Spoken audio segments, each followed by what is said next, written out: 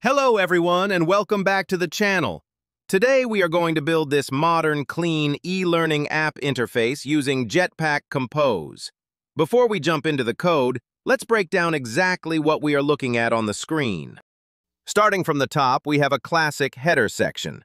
It features a profile picture and a personalized greeting, aligned in a simple row. Below that, we have a bold title text that asks, "What would you like to learn today?" Now look at the center. This is the main interaction area. We have a grid of 4 colorful category cards: Developing, Designing, AI, and Explore. Notice how each card has a unique background color, rounded corners, and a specific icon. In our code, we will handle this by creating a reusable composable. Moving down, we see a Popular Courses section. This banner is interesting. It has a gradient background and an image that sits on the right side. To achieve this overlap and precise positioning, we will be using a constraint layout inside a card. And finally, take a look at the bottom navigation. This is the tricky part. We have a bottom bar with 4 menu items, but notice the floating action button, the shopping cart, right in the middle. It's docked inside the bar with a cutout shape. To build this, we need to configure the scaffold component correctly. So here is the plan. Instead of writing every single line from scratch, I have written a detailed prompt describing this exact layout. I fed that prompt into Gemini 3, and it generated the code for us. In the next step, we will analyze that prompt and the resulting code together. By the way, if you don't feel like typing the prompt yourself, or if you want direct access to the full source code of this project, make sure to hit the Join button and become a member of the channel. Members get instant access to all project assets. Now let's get started. Just a quick note before we start. I am using the latest Android Studio Otter 2 feature drop, version 2025.2.2. So your interface might look slightly different if you are on an older version. Let's close this and click on New Project. In the Templates window, make sure to select Empty Activity under the Phone and Tablet tab. In modern Android Studio versions, this template is fully configured for Jetpack Compose by default. So, select it and hit Next. Here, we set up our project details. I'll name it My Application. You can verify your package name and save location here. For the minimum SDK, I'm sticking with API 24 to ensure broad compatibility.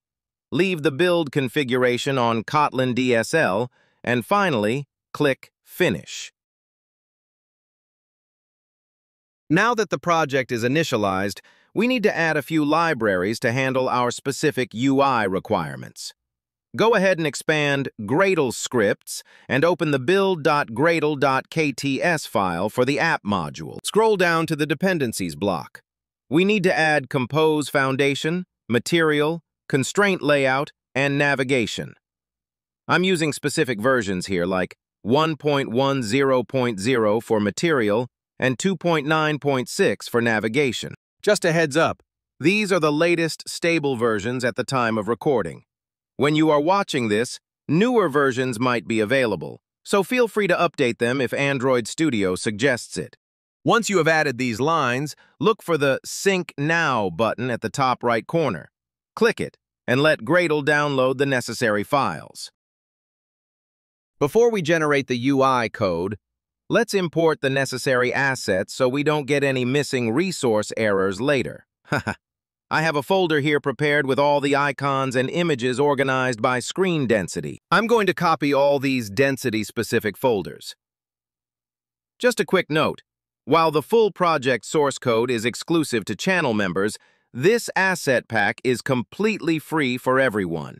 You can find the download link in the description below. I'll right-click on the res folder and paste them here. This will automatically merge our new images into the correct drawable directories. And just like that, our assets are ready. All right, let's grab the prompt.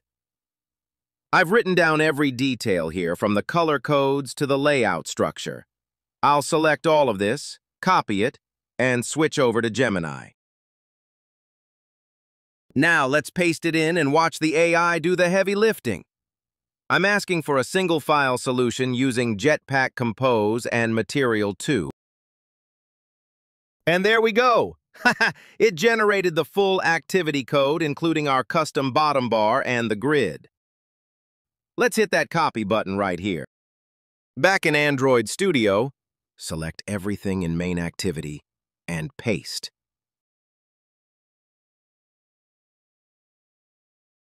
Perfect. Since we already imported the images, there are no red errors. We are ready to run. The moment of truth. Let's hit that green Run button.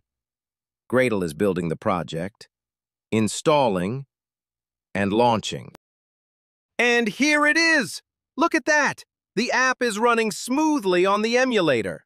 First off, notice the scrolling behavior. It feels completely native and fluid. Let's look at the details.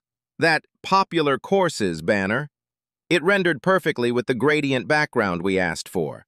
The constraint layout placed the image exactly where it should be. Now try clicking the bottom menu items. See that toast message?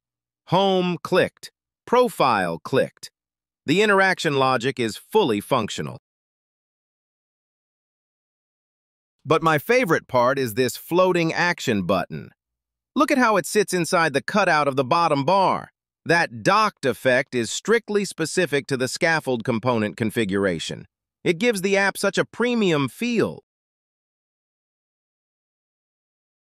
Let's walk through the source code to understand exactly how this is built.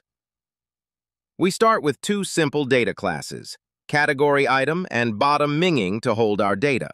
Also, inside onCreate, notice windowcompat.setDecor fits system windows. Passing false here allows our app to draw behind the status bar for that modern edge-to-edge look. Next is the MyUI composable. The backbone here is the scaffold. This is crucial. We set isFloatingAcceptorDocked to true. This tells the scaffold to prepare a cutout in the bottom bar. We then define the fab itself right here, giving it that nice reddish-orange color. Inside the scaffold, we use a column for the main content. Two modifiers are key here. First, padding fadual values ensures our content isn't covered by the bottom bar. Second, vertical scroll makes the entire screen scrollable. Inside, we simply stack our header, grid, and banner components. Scrolling down to use a row for alignment. Look at the image modifier, clip circle shape. This instantly transforms a square image into a perfect circle. Below that, greeting title is just a standard text with increased font size and bold weight for hierarchy. Now the category grid. Since we are inside a scrollable column, we avoid using a lazy grid. Instead, we use a smart Kotlin function called chunked. This splits our list into pairs. We then loop through these pairs and place them in a row. This creates a manual two-column grid that scrolls perfectly with the rest of the page. Each item in that grid is rendered by this category card composable. It's a simple card with rounded corners and the specific background color from our data class. Inside, we center the icon and text using a column with arrangement center. For the promo banner, we wanted a premium look. We applied a brush-axis gradient to the background box. Inside, we used ConstraintLayout. This is powerful. It allows us to anchor the text to the start and the image to the end, preventing any overlap issues on smaller screens. Finally, the My Bottom bar. Here is the trick for the gap. Look at our list. The third item is null. In our loop, we check. If the item is null, we insert a spacer with weight. This creates the invisible space where our floating action button sits. Otherwise, we render a standard bottom navigation item. It's a complete professional UI. If you want to save time and get this code ready to use, join the channel membership. The link is in the description. Thanks for watching.